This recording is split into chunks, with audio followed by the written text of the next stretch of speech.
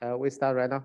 Okay. Good afternoon. Welcome to this information session for Master of Science in Accounting, Finance, Analytics at Huntington Polytechnic University.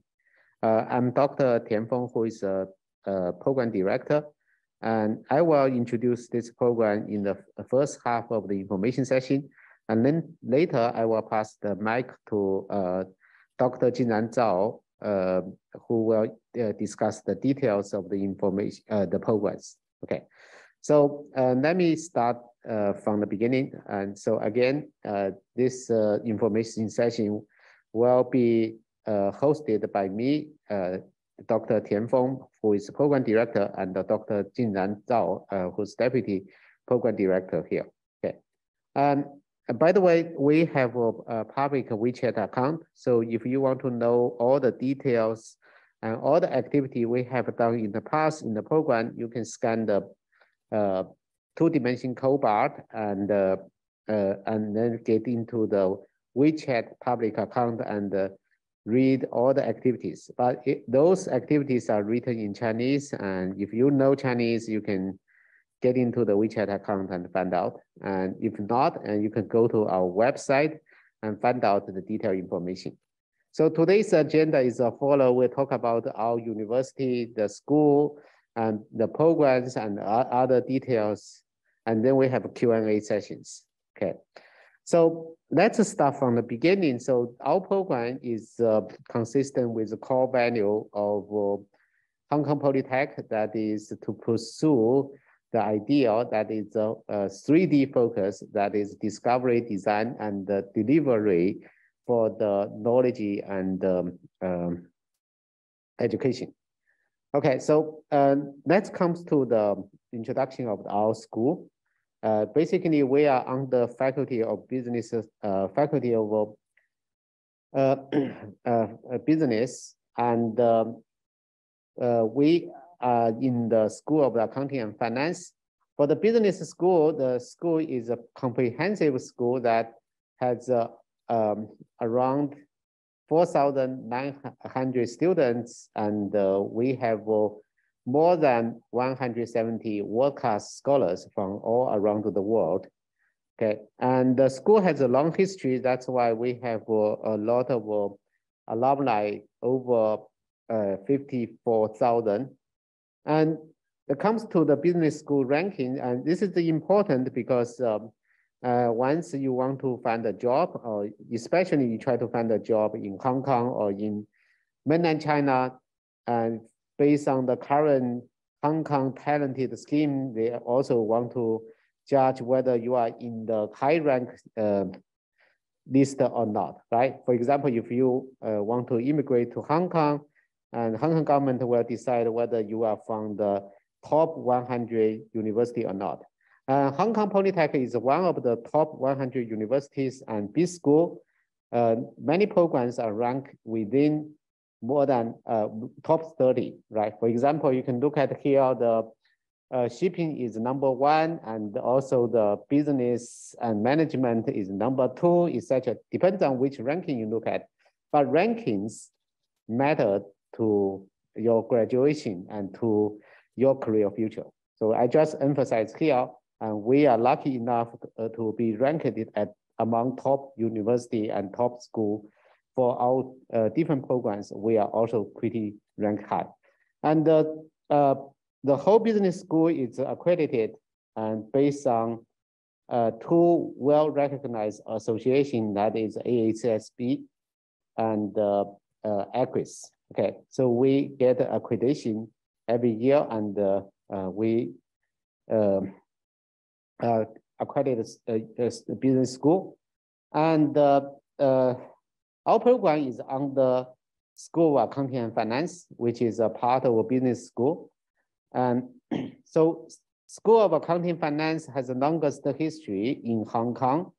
And it's first to offer professional accounting program education in Hong Kong. That's why we have a very large network among accounting professionals. And also we have a quite large alumni work in finance and other related business area in Hong Kong.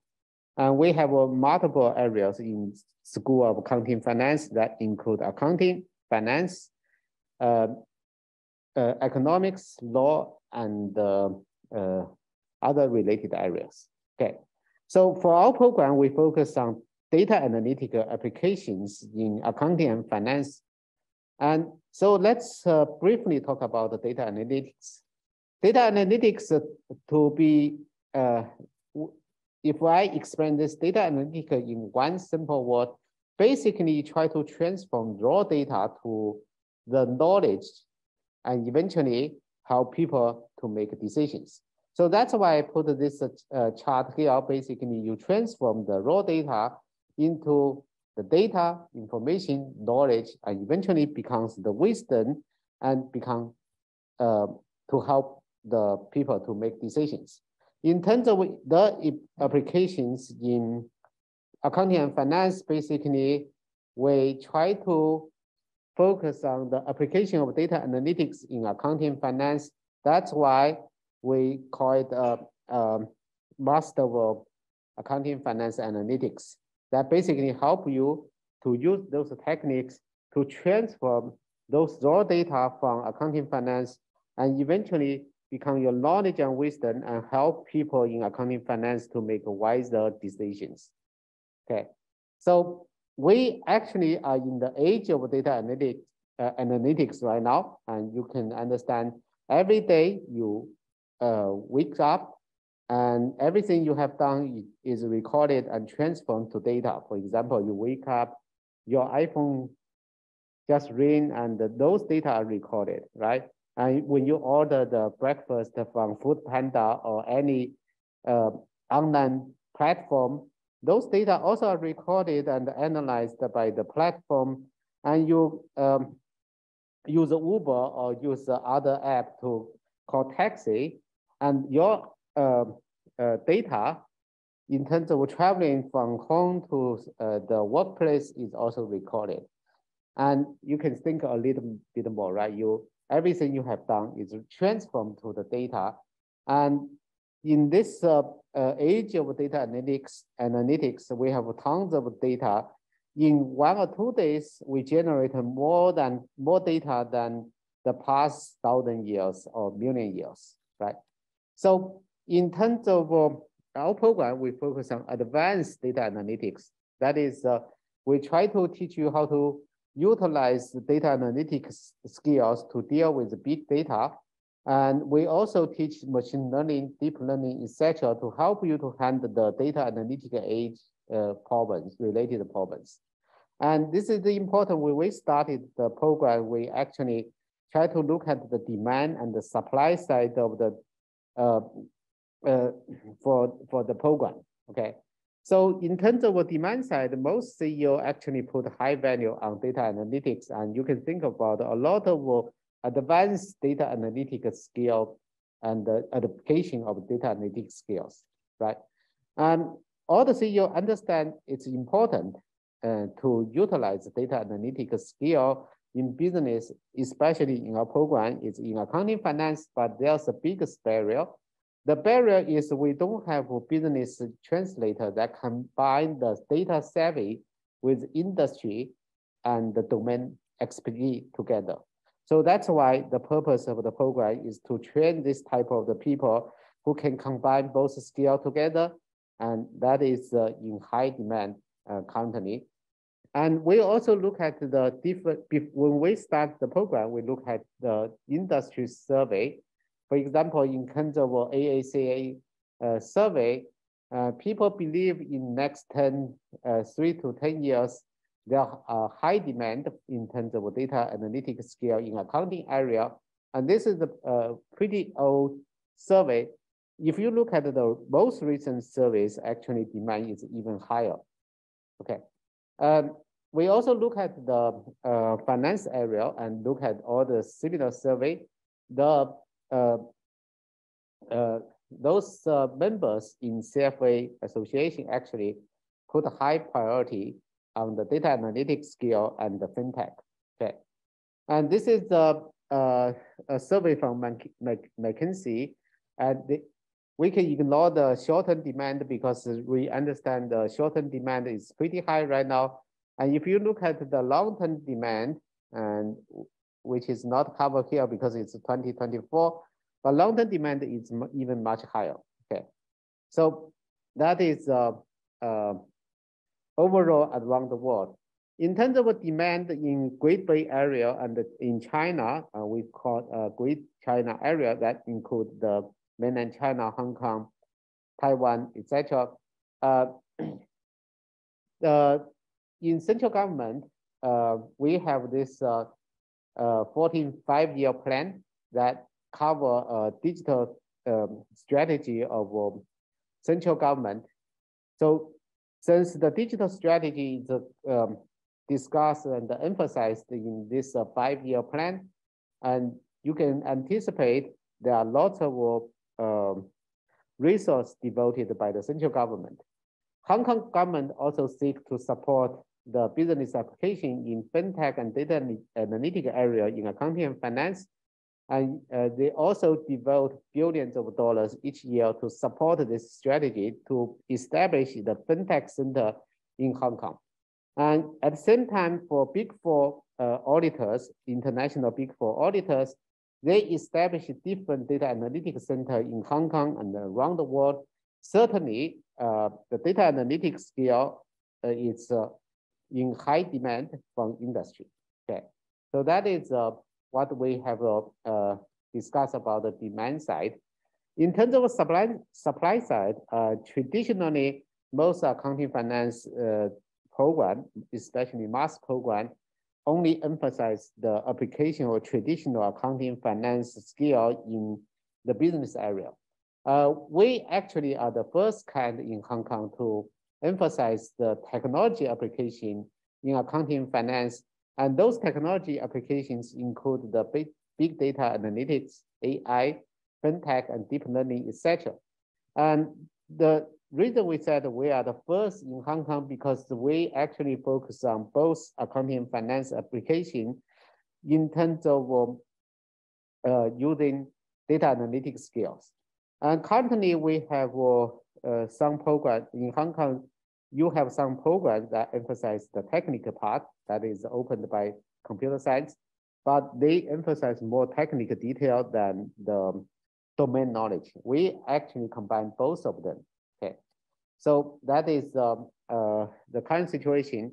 We started in 2009, and this is the 4th year we actually operated this program. And in the past, we have a large number of the applicants every year, and the application number is increasing every year. Okay, in terms of program name, as I said before, we try to combine both data analytical knowledge with domain knowledge of accounting finance, and eventually we try to train students who can apply those advanced data analytic skill in accounting finance area to solve real business problem. That is basically program aims. And right now I pass my mic to Deputy Director, Dr. Jingran Zhao, to talk about more details. And Dr. Zhao, and that's your. Thank you, Dr. Tian. So hello everyone, I'm Dr. Jingran Zhao. I'm Associate Professor at the School of Accounting Finance. I'm also the Deputy Program Director for the MAFA program. So I will continue the presentation and talk about more details of our MAFA program. So our program aims to offer students the knowledge and skills in data analytics. And we also offer the core knowledge in accounting and finance. Students will also learn the applications of data analytics in accounting and finance. You will get systematic training and development of data analytics, skills and capabilities in solving business problems in accounting and finance. So lastly, you can capitalize on the opportunities offered by big data in solving accounting, finance, and business problems. The key program features include that students can learn beyond traditional accounting and finance knowledge. Our program will help students deepen your understanding of fundamental quantitative, and technical applications in accounting and finance. We also equip and apply the tools from advanced computing technologies to address real-life accounting and finance problems in an ethical manner. We also offer a full array of enrichment activities, offering professional networking opportunities and career preparation workshops. So our programs are a mixed mode program, which means we offer both full-time and part-time options. For the full-time option, students need to take 9 or more credits in a semester. For the part-time option, students can take 9 or less than 9 credits in a semester. So our program offers the flexibility for students to pursue study in either one of the study loads in different semesters.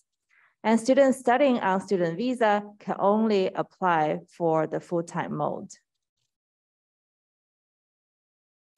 Okay, so for the duration, we have 1 or 2 years, depending on which options you take. For example, if you take the full-time option, then our program's normal duration is 1 year.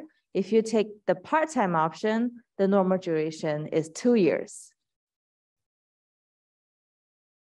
For the class time, we offer weekday, daytime, and evening time classes. Sometimes we also have weekday classes as well to accommodate for the part-time students. For our program structure, we offer 30 credits, which means 10 subjects. The student can graduate with a postgraduate diploma upon completing the first 7 compulsory core subjects, which is 21 credits. The compulsory subjects include the following 9 subjects. 1 is accounting for business analysis. 2nd is contemporary issues in accounting information systems. 3rd is investments. 4th is principles of corporate finance. 5th is quantitative methods for accounting and finance. 6th is applications of computing and technology in accounting and finance 1. 7 is business analytics in accounting and finance. This is the subjects I teach in semester 1. The 8th is financial analysis and valuation with programming. And the last one is applications of computing and technology in accounting and finance part 2.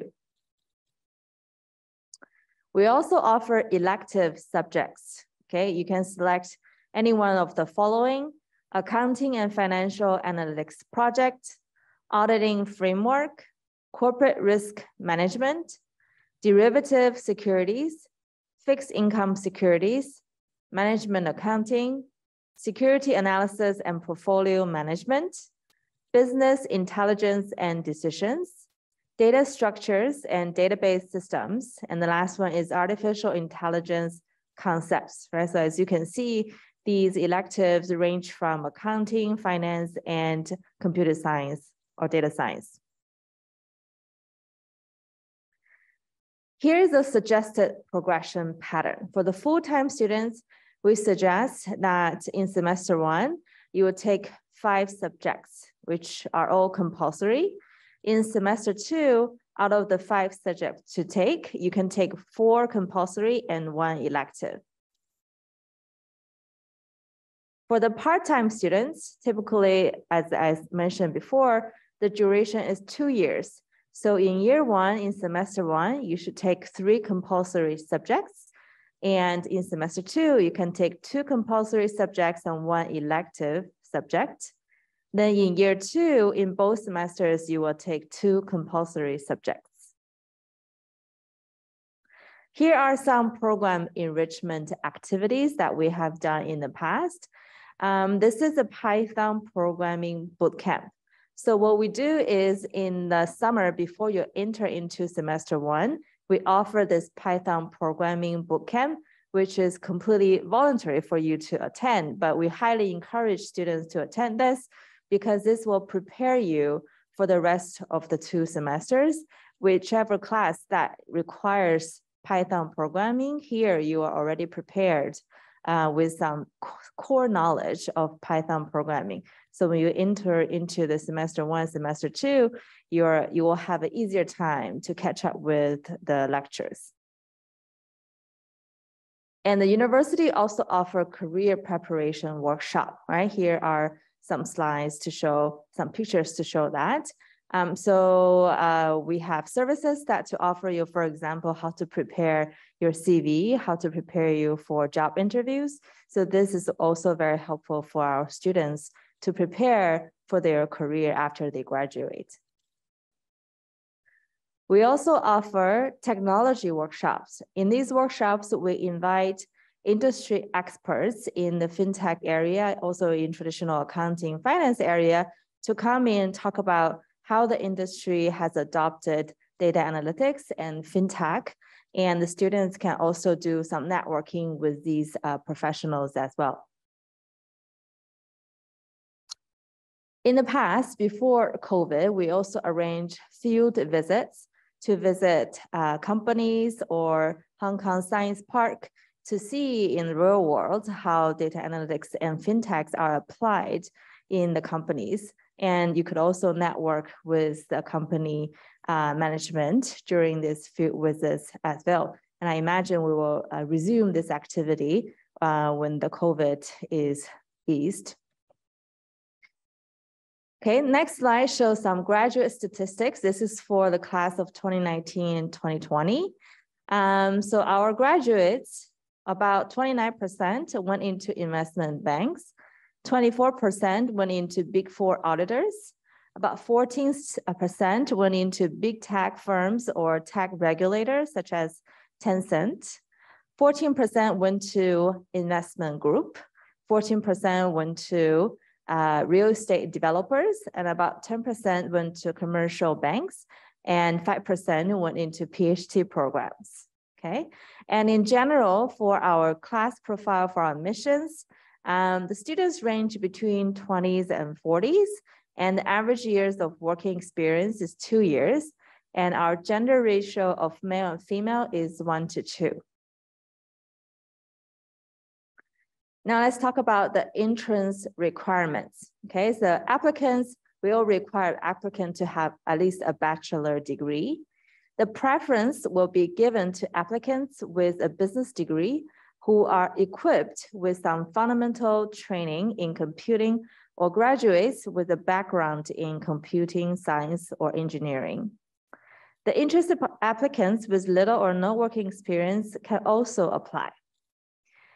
If you're not a native speaker of English and your bachelor degree or equivalent qualification are awarded by institutions where the medium instruction is not English, then you are expected to fulfill the university's minimum English language requirement for admission purpose. So please refer to the admission requirements section for details.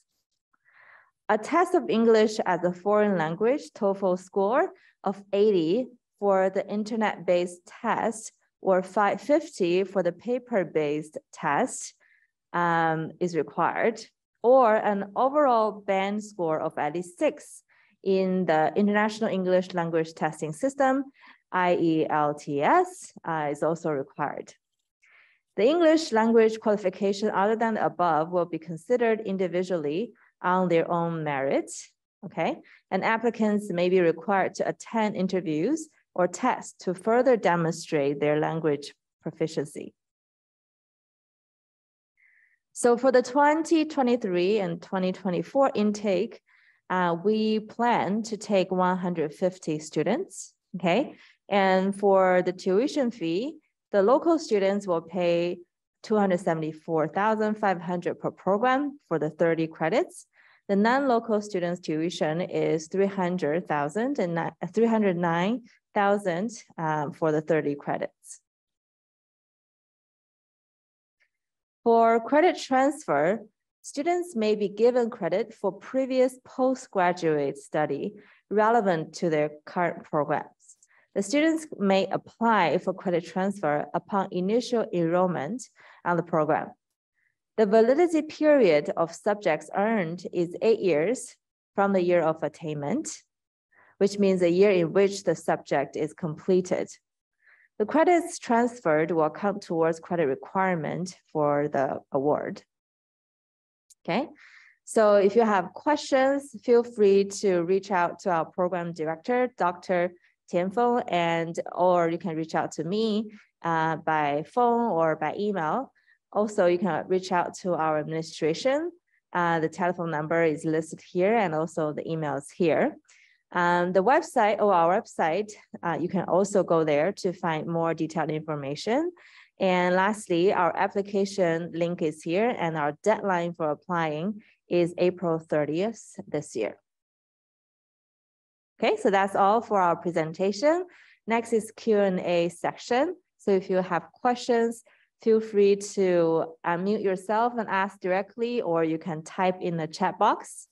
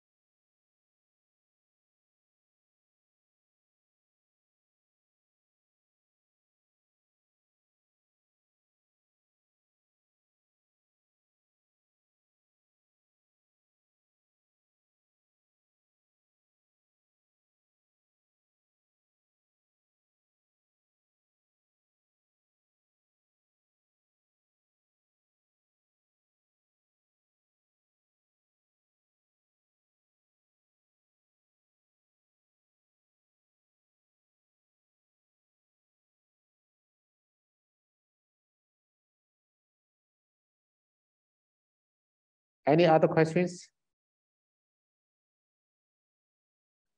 So we probably wait for 2 more minutes. If there's no people to ask questions, we end today's session.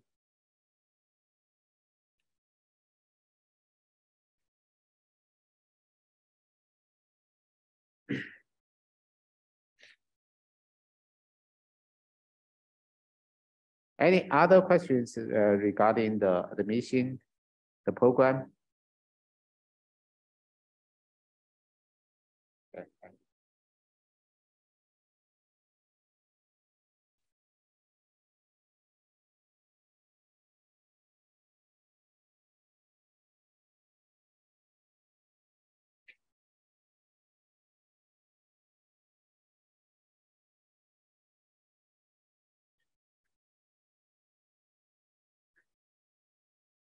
Okay, so if you don't have question currently, if you have any question after the session, you may email us by sending the email to the AFA office, or you can call us or send email to me or Dr.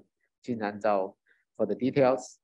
And if you also can reach out to the university for other requirement, especially if you are not from the English-speaking universities, you need to have satisfy the English requirement.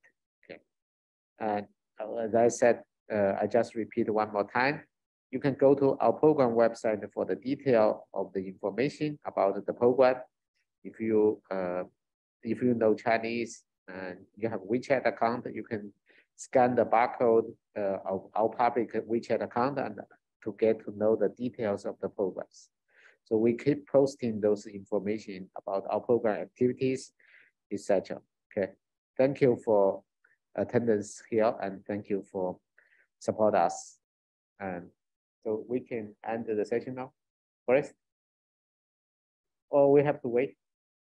Okay. Okay, thank you. Bye-bye. Okay, have a good day.